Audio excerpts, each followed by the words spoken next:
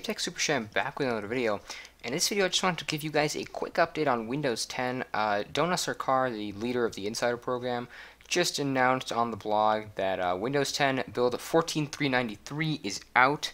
I will be installing the build, but I'll have this blog link in the description. But for now, since we're so late in the cycle, only a couple weeks away from the release, no new features, just a bunch of reliability and improvements to the stability of both PC and mobile. So it says reliability of Start Cortana and Action Center are improved. I didn't have any issues with that on 390 right now, but that's what it says. Lots of fixes for mobile. Lots of people were complaining about battery drain. That is gone.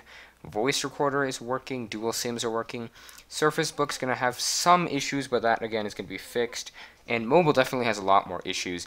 I don't have a Windows mobile phone, so I can't demo those, but I can definitely demo PC stuff for Windows 10. But right now, no new features at all, just stability improvements. So that's pretty much it. I will be covering Windows 10 Insider Preview builds, so just be sure to subscribe, and I will immediately keep you guys posted. Thank you for watching, and I will see you in the next video.